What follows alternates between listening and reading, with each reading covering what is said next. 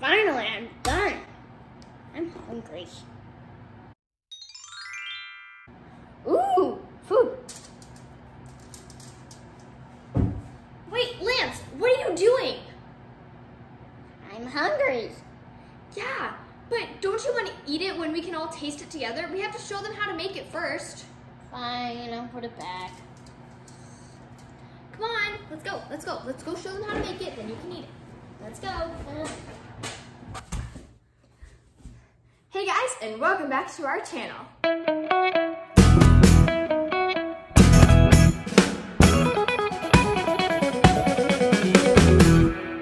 So Lance, I know you're dying to eat these cupcakes, so why don't we just get started?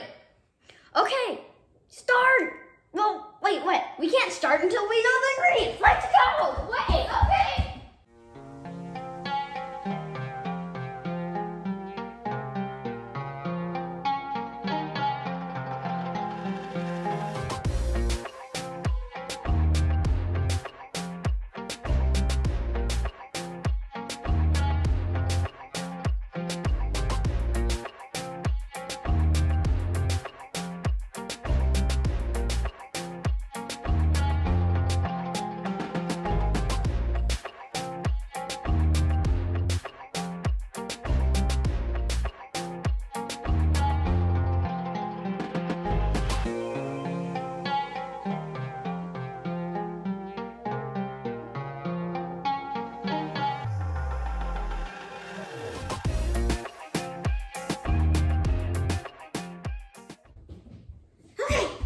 Start.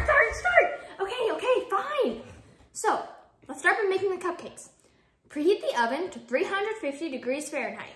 Line a standard muffin pan with paper cupcake liners. We're using 3 muffin pans to have enough for this pencil. Sift the cake flour, sugar, baking powder, baking soda, and salt in a large mixing bowl. In a medium bowl, whisk together a 3/4 cup of the milk, the sour cream, the eggs, and the egg whites. Set aside. Beat the dry ingredients on low for 15 seconds to combine. Add the butter, vanilla, remaining 3/4 cups of the milk, and then mix on medium speed until the dry ingredients are moistened. This will take about 1 minute. Scrape down the sides and bottom of the bowl.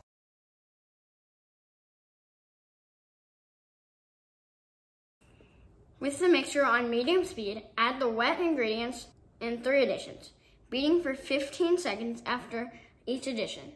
Scrape down the sides of the bowl and beat for an additional 15 seconds. It's okay if there are some lumps. Do not over mix.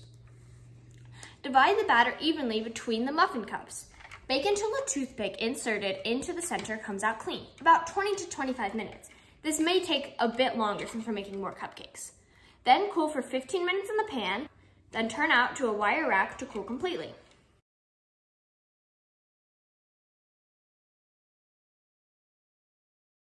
Now, let's make the buttercream icing. Cream the room temperature butter with a hand mixer, the paddle attachment of a stand mixer, or a wooden spoon until smooth and fluffy. Gradually beat in confectioner's sugar until fully incorporated. Beat in vanilla extract. Pour in milk and beat for an additional 3 to 4 minutes.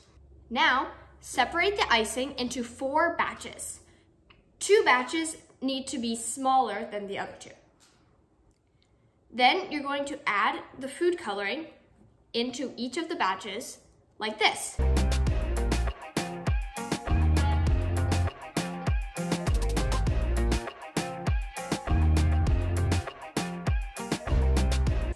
You want to make sure that you have the 4 colors that you need to make the pencil, which are black, red, yellow, and tan, brown, or mixed colors if you can't get tan. Now to ice it, we're going to walk you through how to ice it right now.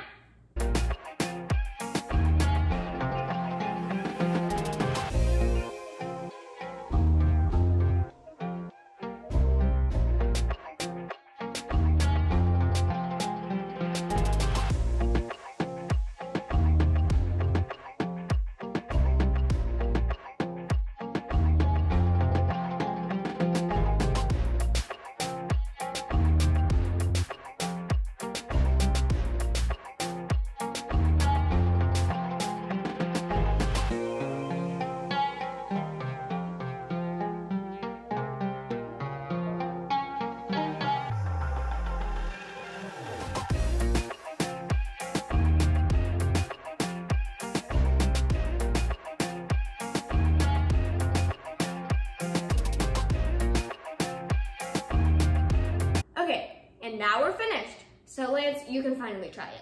Yay! Now we're gonna taste it, okay?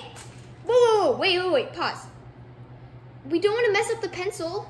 Yeah, but what else? We need to try it. That's true. Wait a second. I think I have an idea. Ta-da! 2 extra cupcakes. Yay! Now we can still taste it. Without messing up our pencil. Exactly. Okay. Tell me when you're ready. These look really good. Yeah, they look very, very moist. Which is the best type of cupcake. Okay, ready? 3, 2, 1. Mmm. Oh my gosh. That's really good. Mm-hmm.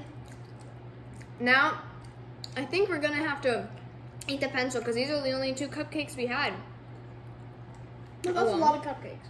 Well, we can share with our neighbors and friends. Okay, good idea. That sounds good.